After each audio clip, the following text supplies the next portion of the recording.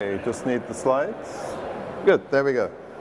Right, so I'm going to talk a bit about some architectural patterns, talk about microservices and why they're interesting in an enterprise environment. But first of all, I'm going to try and explain what it is I do. So I have this strange job where I work for a VC firm, but I'm not a regular VC guy. Obviously I do due diligence on deals, but I'm also providing a lot of technical advice to portfolio companies, sort of act as a consultant to the CTO. I network with interesting people. That's all you guys today, all of you, guys and gals, everybody. So I'm interested to catch up later if you want to talk about interesting technologies. So that part of my job is to build a very deep network of people that are interesting and are playing around with interesting things. I also tinker with some technologies myself. I'll talk a bit about that in a minute. I'm on the program committee for conferences. I present at companies and at public events. And I've got a relationship with various cloud vendors to sort of do things there. So why am I here? This is kind of the enterprise adoption curve. You see enterprises ignoring technologies until they can't ignore them anymore, and they say, I said no, damn it, and then they basically get run over by the end users. Netflix was an early adopter, so in 2009 we started adopting cloud. The rest of the world started doing it, and then a bit later enterprises started doing it too. So I was doing that with Netflix, but what I'm doing now is that for the last year or so, I've been working at this intersection. Somebody call it the digital transformation, but it's also this point where lots of enterprises right now are re-engineering, they're adopting cloud, they're adopting DevOps, they're rethinking the way they build products. It's the software is eating the world, developer-driven infrastructure, there's all kinds of phrases around it, but it's been happening, and it's typically the early adopter enterprises were getting into this at the beginning of last year. It's now moving, I think, into the late adopter space, and over the next few years you'll start to see pretty much everybody doing this. Maybe that 40% that dies will be the ones that never get there. And the other thing, just as an example, at the beginning of last year, Docker wasn't on anybody's roadmap, and by the end of the year, it was on everybody's roadmap. Everyone had a product, everyone had a strategy. It became a universal thing. So that is a very, very rapid transformation that's really unprecedented in this space. So that's been an interesting time to be playing around. So I'm going to talk a bit about speeding up development, why microservice architectures are interesting for that, and a few words about where things are going next. But really, last year was the year where enterprises really started getting into cloud and DevOps. And Lydia Leong, the Gartner analyst, basically summarized that towards the end of last October, that people were comfortably using cloud. At the DevOps Enterprise Summit, this was my favorite sort of summary of it. Nordstrom went from optimizing from IT cost to optimizing for delivery speed. And then just if you haven't seen that and you want to get inspired, go look at the videos. Gene Kim's down here. It's, really put it together. The DevOps Enterprise Summit video streams on YouTube are just some of the best resources you can find if you're trying to find an example that makes sense for you as an enterprise to try to get through this transformation. And Steve Brody from Forrester said this may be the very best conference I've ever been to. It was a very special event. We're running it again this October.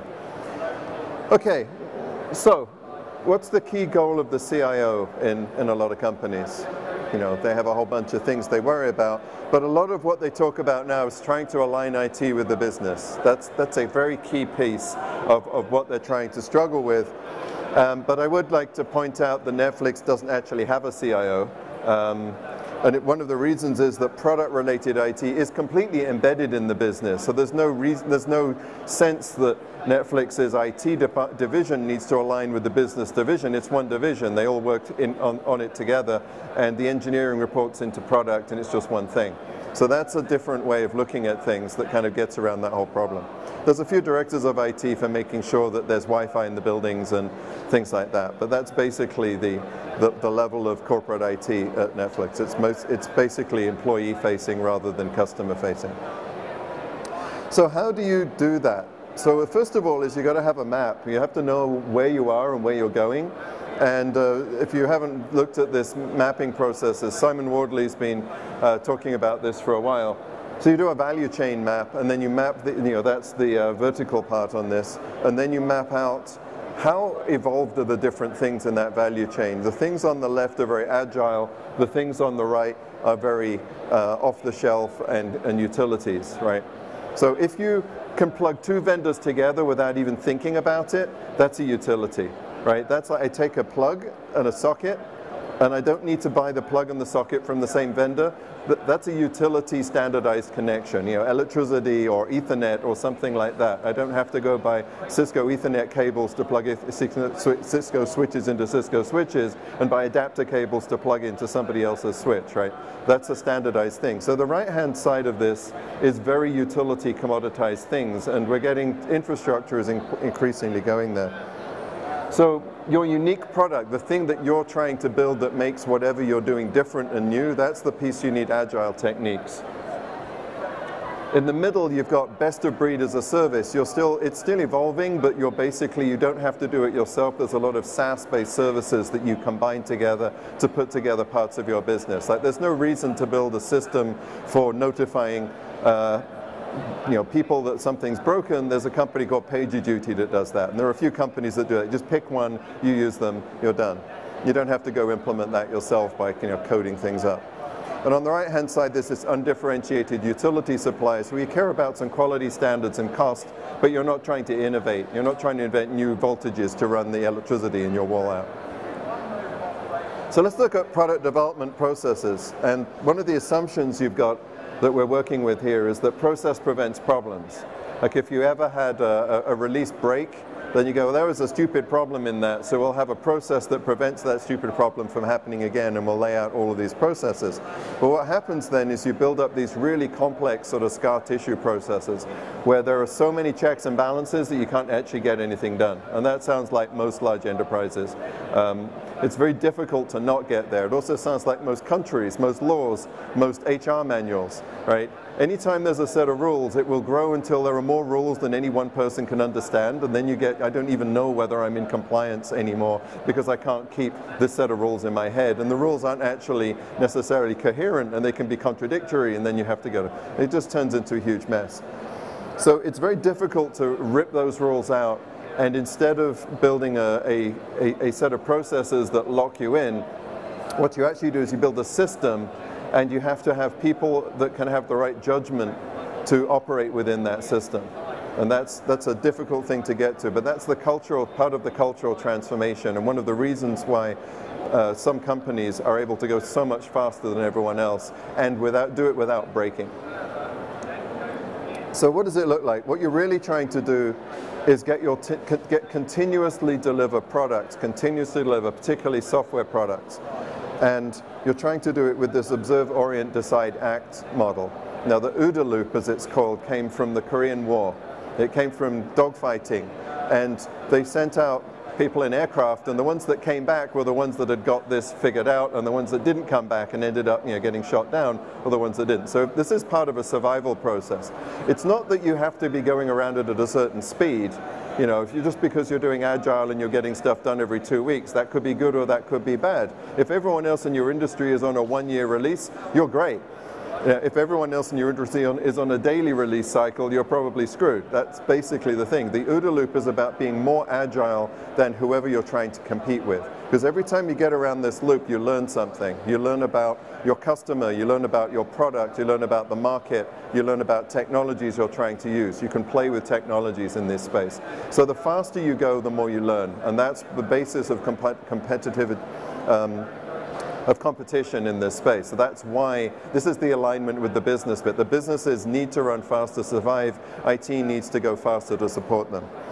So what that looks like is the observe part. You're trying to understand, what you should be doing, what land grab opportunity is there, what customer pain point you're trying to deal with. That's really the innovation part. If companies say they don't know how to innovate, it means they don't know what to do next. No one's even got a clue what they should be doing. So innovation is about getting these ideas out.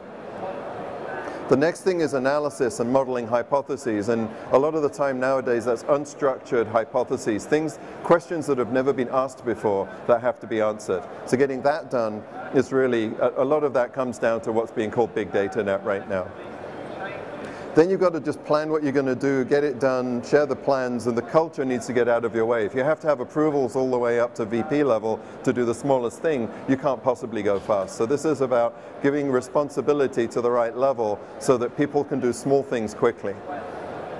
And what we're talking about here is typically an incremental feature and doing things extremely quickly, and a lot of the cloud-based automation. So this is API-driven deployment. Everything is automated. You check in code and it magically ends up in production without any human intervention. And that is being run by a number of companies, but it's, you know, it's not normal in the enterprise space, but it's kind of the way you can get to. And what you typically find is then you measure customers and go around the loop again. What did they like that A/B test? You know, you're doing an A, B, C, D, E variant. Okay, B was the one that they liked, and it turns out D is horrifically bad. When you're trying out ideas on customers, it turns out it's about three-way split. A third of all of the ideas that you have will work. A third of them make no difference at all, and a third of them make it worse. You don't know which third's which, and your intuition is always wrong, and you have to measure it.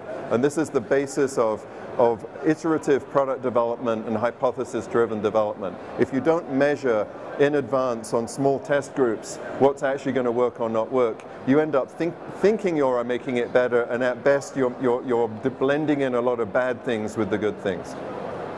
So this is one of the reasons, you know, if you watch Netflix, or even with a fairly bad internet connection, it's a remarkably good picture, right?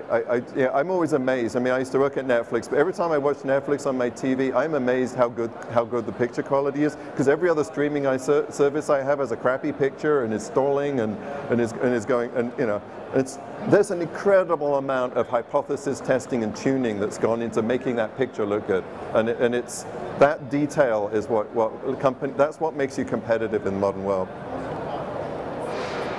And this isn't just, you don't just go around this loop in one direction, you bounce back and forth, you try things out. It's really about that agility.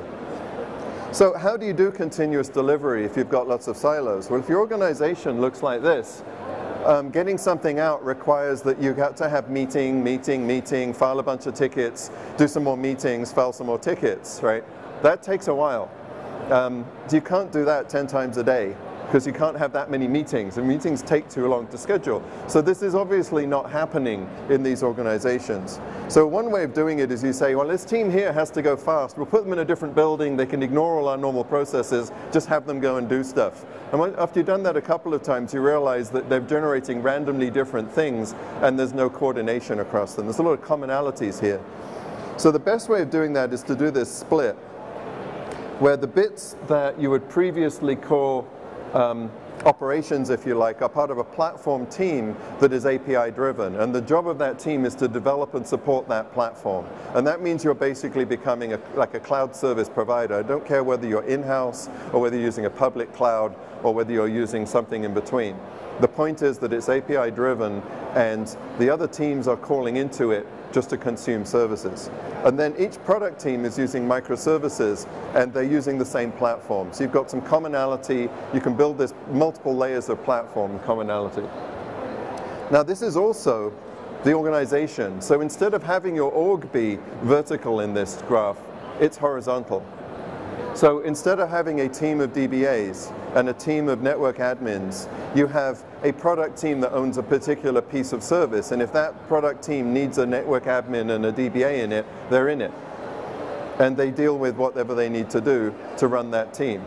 Right? It's the things that are very common you put into the platform team. There's a bit more commonality, but then they're being consumed in some sort of undifferentiated manner. They're just getting API calls, and they're making sure if you need a new machine or you need a new network setup, that it just comes in as a regular API call. So this basically means that this is kind of the DevOps thing as a reorg. And a lot of times, if you know, companies adopting DevOps, one of the anti-patterns is we take what used to be the QA group and we rename as the DevOps group and make them feel better. because now they've got it on their resume and they're DevOps people. Maybe you buy a tool, you buy a copy of Chef or something, and you declare yourself done. That's not really it. What you need to do, until you've done something like this reorg, you haven't really made the change. And it's difficult. It takes 6 to 9 months for most companies to do a reorg, from like deciding that you need to do it to actually implementing it and all of the organizational hassle it takes. It's not a simple process. But if you go back to that DevOps Enterprise Summit again, you'll see company after company talking about, and this is where we finally realized this is the reorg, this is what the old org chart looked like, this is the new org chart, this is what we did. So it does work. And it's the people that don't go through this reorg that are the people that are at risk of going out of business. So this is what a typical monolithic service looks like. You have a plan, you have a bunch of developers, they develop their thing, you have some QA engineers integrating the work of these developers, and you have ops putting into production. This is a perfectly reasonable thing if you have, say, 5 developers. Now the problem comes if you have 100 developers working on the same monolith. They just keep stomping on each other's code, breaking things. It gets harder and harder and harder to get this monolith released. So your release cycles get slower and slower, and then they get even more buggy. And you can actually get a runaway effect where it actually becomes almost impossible to get anything out. And I've seen companies get stuck into that, in that problem. So the problem is that a bug will block a bug discovered in QA will block the work of all the developers because that release doesn't happen. And a bug found in operations will block the work of all those developers. So as this gets bigger and bigger, every time you delay, you're delaying work that somebody has done and completed from reaching a customer. So the alternative is to break this into chunks.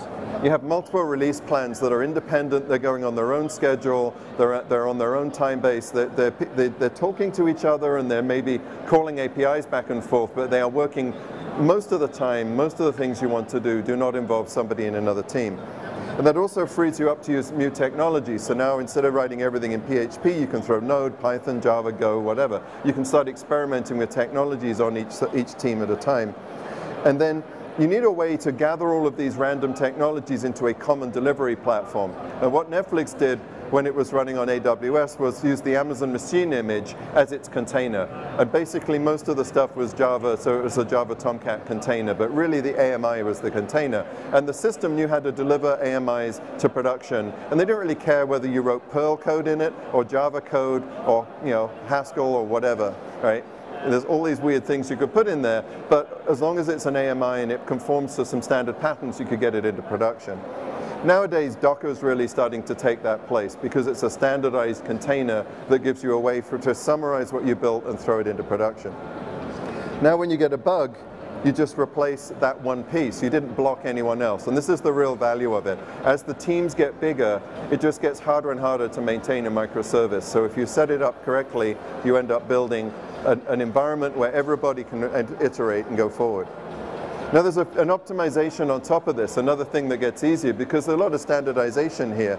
So if we look at, let's say everyone wants to have a web server, well you just get an Nginx container from Docker Hub and you're done, or you want a Redis container and you're using the standard builds to run Node or Python or Go, which is a standard curated thing where somebody else has actually put in the work to make sure that it's been debugged and it's not got any security patches, holes in it, things like that. So you're starting to see standardized curated containers that are used across multiple, used by thousands of people. Thousands of people are deploying the same container. You just add your config file on top and you're done, right? So what we're getting now is it's even less friction to get stuff done. Now there is work being done. This isn't all in place right now.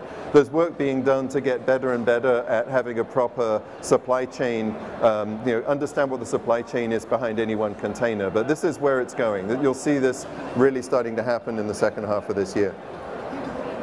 And of course the deployment basically looks the same.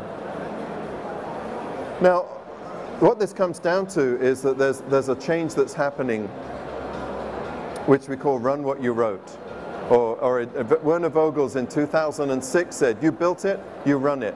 And that's the way Amazon's been running for almost 10 years, right? So what that means is the developers have a bunch of microservices that they built, they own it, they're the only people that really know its current state in production, they're the people who are going to be on call if it breaks. So you do have some monitoring tools that are tracking what's going on, but those monitoring tools, if they see that a microservice broke, they will call a developer through something like PagerDuty, so that developer's the one that gets woken up at 3 a.m. And turns out when you do that, developers get really good at writing code that does not break at 3 a.m. They actually get amazingly good at it, and they end up with systems that are much more robust.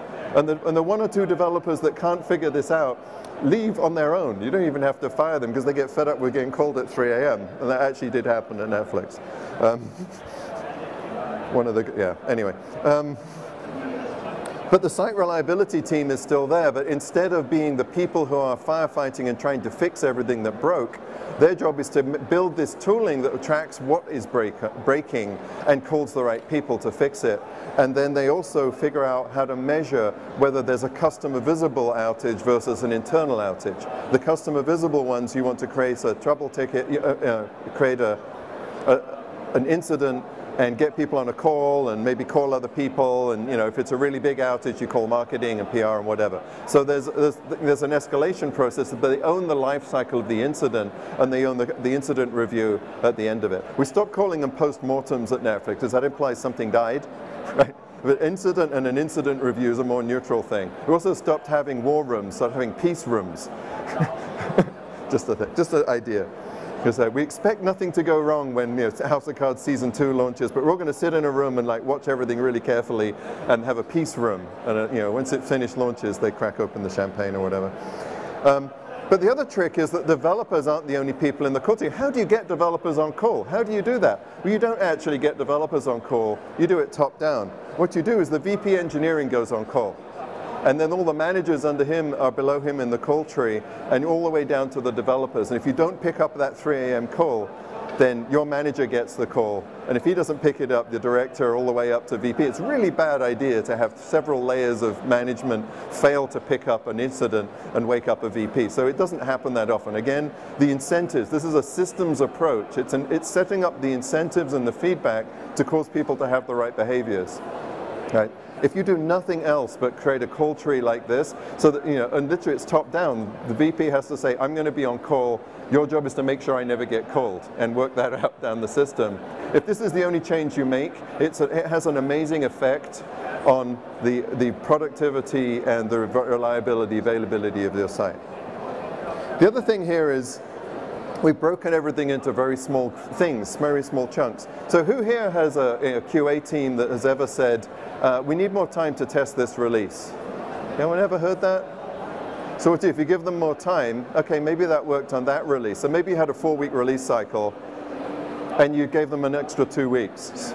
So what happened the next release? Well, they have 6 weeks worth of work in the next release instead of 4. It's a 50% bigger release. And the complexity and number of bugs in a release is not linear with the number of things. It's actually superlinear. It's maybe, it's some power law, because the number of interactions got much bigger. So the 6-week release actually is much harder to debug than a 4-week release. So it turns out the thing you should do if people say, I need more time to do a release, is make them get that release out on the current time thing. But the next time around, release twice as often. Right? Give them half as much stuff and release twice as often, right? Get to a 2-week release cycle, get to a 1-week release cycle. And what continuous delivery is really doing is it's changing one thing at a time. And if you're ever trying to debug what went wrong with something, like say your car's misfiring, you don't pull out all the wires and then put them all back again under the engine bay. You change, okay, is it this spark plug? Is it this spark plug? You do one thing at a time. It's a standard technique we all have learned to use in our lives for figuring out what actually is causing the problem, right? But when we build systems, because it used to be expensive and difficult to do a release, we threw 100 things into a melting pot, threw it over the wall, and then spent ages trying to figure out what interaction broke it. The difficulty of getting something into production with modern tooling is measured in seconds. Like if I have a Docker container and I could click a button, I could deploy that to production, get it up in seconds. Even the test environment, you could run tests on it in seconds. You might take minutes if you really had a complex test environment. That's So why would you do this once a month? Why do something, why would you do something once a month that can be done in seconds? You should be doing it for every tiny thing you do, and each of those tiny things is very, very clear what broke, and you can revert it easily. Like, okay, I rolled this thing, it broke, quick, go back, right? It's totally disambiguated all of the interactions, right? If this thing interacts with something else, you can tell exactly what those interactions are. So you gradually, you're taking this incredibly hard problem and you're breaking it to be an easier problem. So what it really comes down to is each time you manage to reduce the cost and the size and the risk of change, you got a rate of change increase. So you end up with a much safer, more robust, more rugged system, and you're also going faster, right? So it's a little counterintuitive if people say I need more time to give them stuff to do more often, right? And this is basically what I was saying. It takes seconds to build something nowadays. Like it used to maybe if you've got 5 million lines of Java, it takes you a few hours. But nowadays, if you've got 10,000 lines of Go, it takes a second. It takes packaging something into a container takes a few seconds, and deploying it takes a few seconds. So this is kind of where the world's going. This is one of the other reasons why Docker and containers are becoming a hot topic right now, because it's so fast. It runs at the speed you can think, right? You don't even have time to go and get a cup of coffee while a build's happening anymore. So this fast tooling is critical. Continuous delivery of many tiny changes. So this is disruptive. If you figure out how to do this, you're doing continuous delivery with containerized microservices, you can go so much faster than your competition, you're going to learn more, you're going to be more competitive. So that's the thesis. That's what's driving management, and that's why these ideas are getting so much traction right now, because people see that if they don't do it, they could be at a big disadvantage in the business.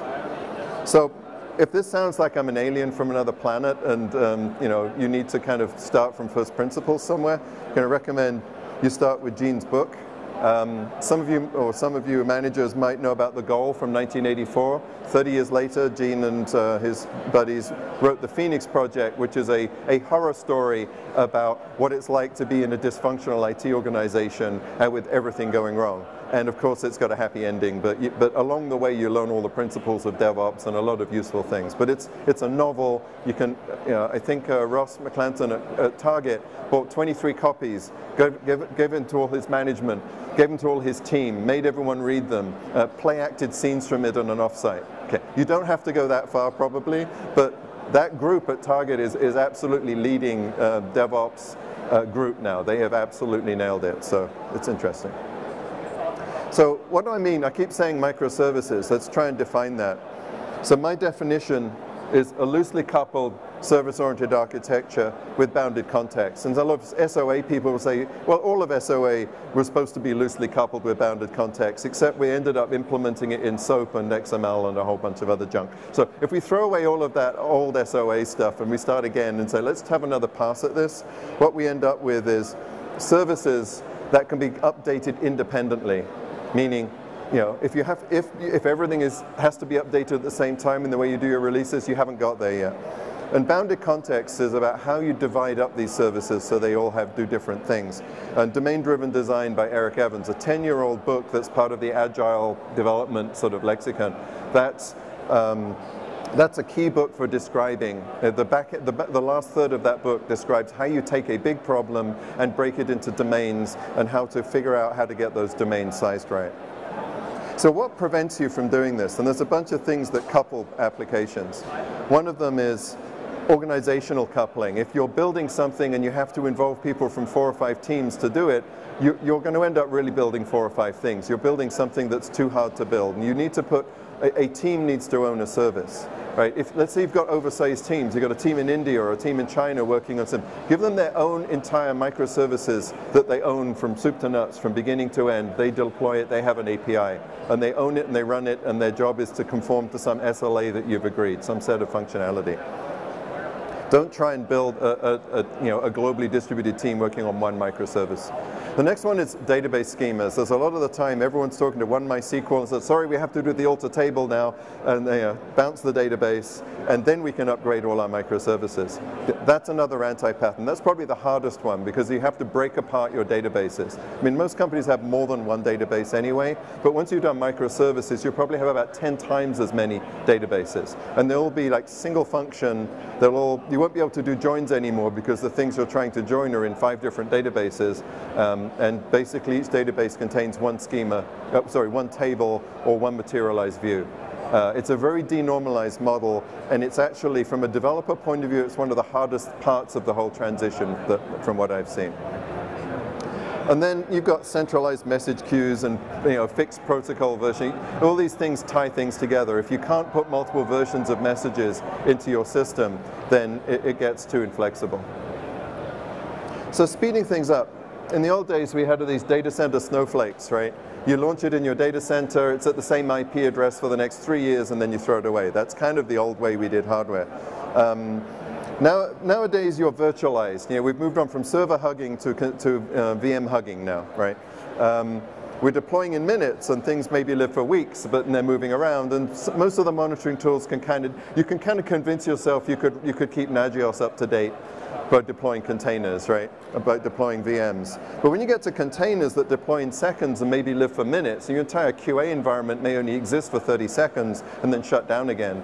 And that's a very valid way of using containers. In fact, it's a very powerful way of saving money and going quickly. What does it mean to even have an IP address? Maybe they actually have an IP address, they have a port number. You have to the entity is a different entity. And then AWS came up with this thing called Lambda, which is a container that runs to service a single request and then goes away again. And you can see it on their site. You can build this system that's incredibly secure because you can't even break into it because the machines aren't even there unless they're servicing that one request and then they've gone away again. So the idea of compromising them is basically, it doesn't make sense anymore. So they're maximum 3 seconds lifetime. You get 1 million requests free on Lambda every month, every single month. And the next 1 million costs you 20 cents. So it's not a very, if you want to do stuff at home, this is a free way to build your own IoT, back-end chaining system or something. I have to spend more time building my home system. But another problem here is like measuring CPU usage once a minute, like most monitoring tools do, just doesn't make any sense. And monitoring these microservices turns into being one of the biggest problems. And I'll talk a bit more about that in a second. So here's some inspiration, some books. Domain-driven design, as I said, in search of certainty. Drift into failure once you've built this incredibly resilient infrastructure, it doesn't break often enough for anyone to know what to do when it does break. So when something goes wrong, people generally just screw it up much worse. And Drift into Failure is a book about that. If you decide to read books on the flight on the way home, do not choose this book. A lot of its examples involve planes crashing. After 20 years of maintenance, this failure has never happened, but the first time it happened, plane falls out the sky. It's not happy. Lots of other good books there. I did a talk at DockerCon last year on the state-of-the-art and web-scale microservice architectures. If you're trying to get into microservices, go find that paper. I was trying to summarize all the different approaches. Are you on cloud? Are you on your own infrastructure? Are you doing work in Scala or Go or Ruby or Node or whatever, right? There's all these different languages and different environments, and there's a bunch of companies have figured out patterns based on which of those combinations you want to do with. So let's think about scale. What does it mean to be large scale? Because as we move to these microservices, we have more and more things to manage. And it's not just the number of machines, it's the hierarchy. Because now we have globally distributed systems. Like anybody in their bedroom with an Amazon account or a Google account can create globally distributed infrastructure now. It's trivial, right? And even you can create extremely complex networks now with the VPC. It's amazing what you can do just with a credit card and a few hours to play around and learn this stuff. So globally distributed, you've got lots of regions and zones. Maybe you have if you've been doing this for a while yet, with hundreds of different types of services, maybe there's thousands of deployed containers for each version if you're a large scale. Netflix is something like 30,000 instances. It's roughly that ballpark. Like 100,000 CPUs kind of size, which is not the biggest thing out there, but it's a pretty large environment. But it's trivial to build something with this complexity. And then you think, well, how's my traffic flowing through that? And you have to have tools that look like this. There are a few tools like App Dynamics that actually try and capture the flow as it goes through. New Relic have just launched this as well. So there's a few monitoring tools in the sort of APM space that can track the flow through your apps. The Twitter have built a tool called Zipkin that can track flow, and Netflix has some tools they built as well. The trouble is, that's just a few microservices, and here's the actual architecture diagrams of a few interesting services. You've got hundreds of things and pretty much everything's talking to everything else and you can't really make sense of it. And this has been bugging me for a while, so I've actually started trying to do something about it. The other thing is failure modes. There's some interesting failure modes that actually you should be able to deal with. Things like, well, this is an environment that I simulated. And so I've got a load balancer, some API proxies, some business logic, a data access layer, and Cassandra in the back end. And this is kind of the Netflix canonical architecture. It's a simple architecture. And the reason it looks like there's 3 different legs on this jellyfish kind of shaped thing is that those are the 3 availability zones, 3 separate data centers that this is distributed over. And the typical way you run Cassandra is split across 3 data centers, and that's because it's a perfectly valid thing to get a network partition or a power outage. I call it chaos backhoe, right? Somebody goes, there's a backhoe digging up. Sorry, took out your power cable and your network cable. Okay, so that's what that looks like. You just lost a third of your infrastructure. If this happens to Netflix, it keeps running. This architecture is designed to lose 1/3 of its infrastructure and keep running. Now, almost every monitoring tool in the world would give you, a hail of alerts and complaints and just drive you crazy, and it wouldn't actually be clear what's going on.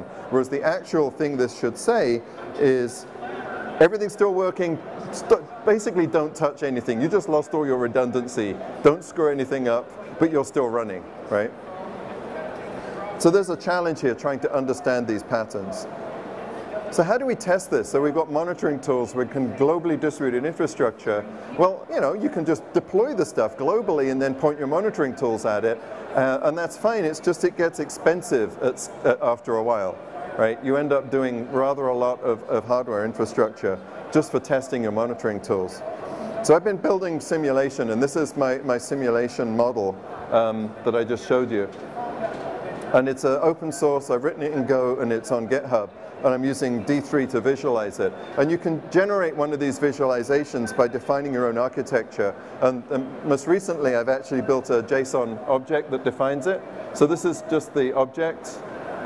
There's a few things here, but each row here is a separate service. And that little diagram in the top right is generated by these, 8 lines of object definition in JSON. And it's just got a name. The package is implemented in Go. It tells you the node count, so you can see that in the diagram. The regions you can scale up later, but you just set it up as 1 or 0 to start with. 0 is for things that don't live in regions, like the DNS entry point that's sitting outside the regions. And then there's just a dependency list that hooks it all up. This is not, I'm not just visualizing this off this object. I'm actually running a real simulation. There's code running, there's lots of services, and there's traffic flowing between them. So what I'm going to be working on is to get this thing to generate actual traffic into real tools. That way I could simulate a real set of tools looking at, as if they were looking at a very complex set of infrastructure, network or op systems or whatever. This is really a protocol simulation test suite. That's what I built it for. And it's got out of control. It's not my job to be writing code. I'm just writing it because it's in my head and it keeps trying to escape, so I'm writing code. So I'm basically, it's called Simian Viz is the other name for it because I'm simulating the Simian army and I have a Chaos Monkey in there. Now this basically is working on something I call conference-driven development, which is when I go to a conference, that's my deadline for getting the next thing working. And OSCON at the end of July, I'm doing a workshop where we'll have people actually writing code and building their simulations, and they've got a 2-day workshop on microservices. So I'm going to be getting this in good shape for that, and then we'll have a room full of people actually developing it further. All right, so I'm just about done. So what's next? Well, this is kind of what developers are going to have to worry about. Now, if developers run what they wrote, that means they own the thing in production. They're not just responsible for putting it in production and making sure it doesn't break. They're also responsible now for the capacity planning and the efficiency of what they put and the cost of the thing they're running in production. So they start to see how much it costs to run their infrastructure. And that causes them to actually be, in fact, you have to be careful if you wave $ at engineers. They usually overcompensate and they start getting too hung up on how much it's costing, and quite often will build systems that fail more often because they're worried about what it's costing. So you have to be careful with this. But making it faster and cheaper is important. Lean is important. And then the other thing, they're also now responsible for the safety. They're responsible for the security and can their code be broken into. And you have to teach them how to do penetration tests as part of their development. You know, part of their build system runs penetration tests against their code. And they have to use keys properly and understand key management and where do you get these keys from and how do you don't just check keys into your code and into your container and ship them to production anymore. You've got to have proper key management and you've got to encrypt all your data at rest. And all these things become developer concerns. So there's a conference in London in September that I'm leading, which is specifically focused on agile, lean, and rugged. I've got Josh Corman leading the rugged bit. You may know him as a security specialist. Got Nicole Forsman of Chef talking about lean, and Dan North talking about agile. And they're the leads for the 3 sections we're running. And I think something else to think about, you're all networking people, is that developers in this new world, they're trying to build higher level constructs. And what they really want is DNS. But what you're trying to give them is usually SDN. They got the letters the wrong way around, right? All the software-defined network to a developer is really DNS, right? It's a hierarchy of names that they can just call, they stick it in a URL, and somehow their request gets to the other end. And I know there's all this stuff, plumbing, that has to happen underneath, but that is usually behind an API, it's in a cloud provider, it's in their OpenStack implementation or something like that. So I know you have to do the other bits, and there's some SDN happening underneath it, but as a developer concern, it's the other way around. And so this leads to another thing, is I can build a global network without even knowing what MPLS stands for. You know, what I call this network function vaporization. One of the things Clouds is doing is taking all these network functions, saying, I don't actually need any of them anymore. I can just make an HTTP request and it magically gets there. Netflix is running Cassandra clusters that are globally distributed effectively over the public network with just TLS protecting them. It's actually not technically routed publicly, but because of the way AWS regions are connected, but it's logically that's the way it looks. Right? You don't have to go build all these complex things anymore.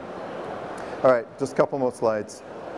These are if you do nothing else, you want to know more about microservices, get Sam Newman's book. If you want to know what's happening in enterprises as they're re-engineering, Lean Enterprise is the book to look at. The Go language is becoming central to this. Almost all the new things I see are written in Go. If you haven't looked at it, take a look. It's very rapid development. It gets out of your way, and it's part of this whole agility. I have a whole bunch of places I've done talks. I'll leave this up. I have time for questions, or I'm out. No, unfortunately, we've run out of time for questions, but you will be standing on the side, so I'll be around for a bit. Yeah, that would be great. Okay, Adrian, sorry, go ahead. Do you have a last statement? No, that's fine. I just want to say there's some of the companies that we're invested in, just to kind of let you know. Excellent. Thank you very much. Thank you, Adrian. Thank you. Thank you.